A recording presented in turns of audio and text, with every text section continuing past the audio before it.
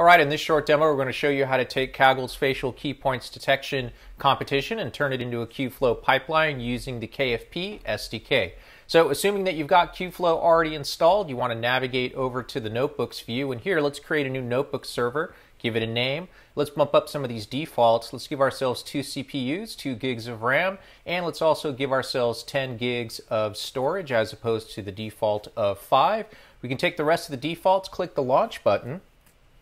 And once our notebook server is up and running, we're ready to go ahead and connect to it.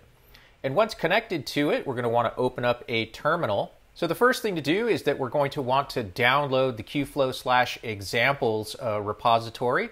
And once it's downloaded, we're going to want to go ahead and navigate into the facial key points detection directory. And this is going to be our project directory. Next up, what we want to do is go to Docker Hub and set up an account. And if you haven't already done so, make sure to do that. And with that completed, what we now want to do is install Docker locally as well. I'm doing it on a Mac. You can see that I have the app up and running. And then we want to go to the local command line and log into Docker. And once we're successfully logged into Docker, we have one more bit of setup that we want to do, and that's going over to Kaggle.com. Open up your account and make sure that you generate a new API token. And with that token, we're going to create our Kubernetes secret that you see here. And once that's done, we can come back locally to the command line, verify that we've got Git installed, and then git clone the Kubeflow/examples directory. And you can see now that we've got the same directory structure locally as we have up here on Kubeflow as a service. So next up, let's create a resource.yaml file with the content that you see here. And we're going to use this resource.yaml file to create a pod default. So we don't have to pass the Kaggle authentication in clear text while we're running the pipeline. So with that done, let's go ahead and create that pod default.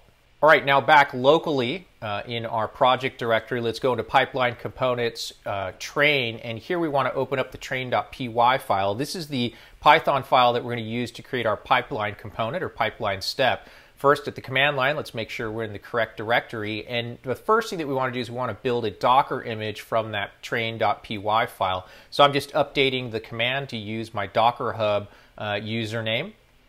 And once that image is created, we're ready to then push it to Docker Hub. So that's the command that you want to use. Same sort of deal. Let's go ahead and add in your Docker Hub name. In this case, I'm going to apply mine.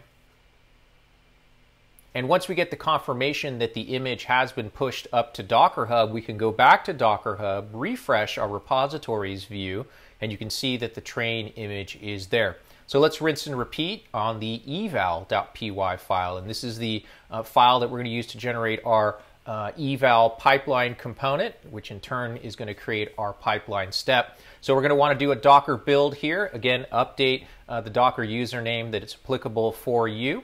Once that Docker image is built, we're ready to then push the eval Docker image up to Docker Hub. Again, we're just updating the username there. And once we get confirmation that the push is complete, we can come back to our Docker Hub web page, refresh it, and you can see we now have our train as well as our eval images available to us. Now, back on Kubeflow as a service, we want to open up the facial key points detection KFP.py file. We want to make 2 changes here. We want to update the image name so that they match what's up on Docker Hub. Once we make those changes, let's go ahead and save out the file.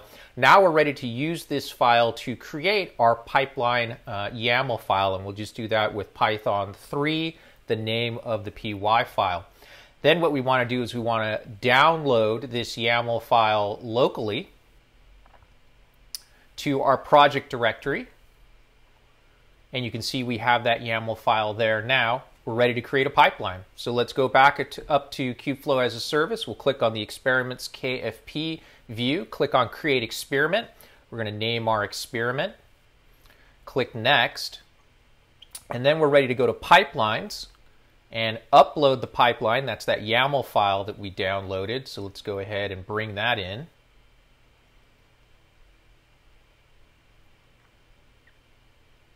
And with that YAML file selected, we can go ahead and click Create after giving the pipeline a name. And now we have an experiment and we have a pipeline. So let's create a run. So here, what we want to do is just assign this run that's based on that pipeline to the appropriate experiment that we created in the first step. Give it some run parameters and click Start. Now let's click on this actual run, and you can see that it is actually running. We're in the runtime execution graph, and you can see we've created our volume, we've done our train step, and we've done our evaluate step. And you can click on each one of these particular steps to get more details about inputs, outputs, volumes, log information, as well as artifact data. And that's it. You have successfully created a Kubeflow pipeline using the SDK for Kaggle's facial key points detection competition.